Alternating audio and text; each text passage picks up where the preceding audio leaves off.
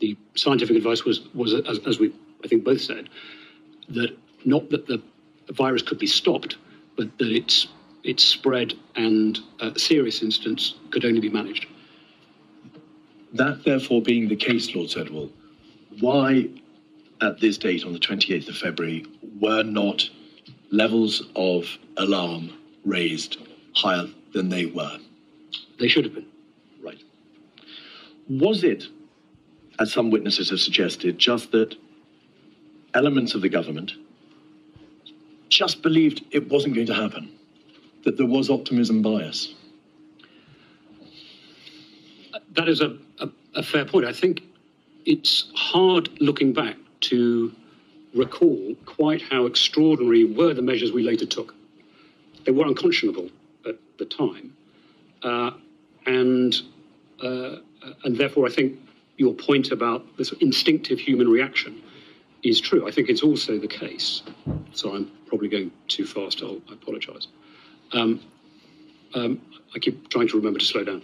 I think it was also the case at the end of February, the number of cases in the UK was, on the data available, still very small. I think 19 on the 28th, although I believe it was actually about 4 times that, but at the time they believed that. And so one can understand how non-experts, not familiar with exponential movement, might have misunderstood the pace at which the disease was moving. Did you speak to the Prime Minister directly in the first week of March about the necessary level of alarm that was required to be raised, about how serious this problem was?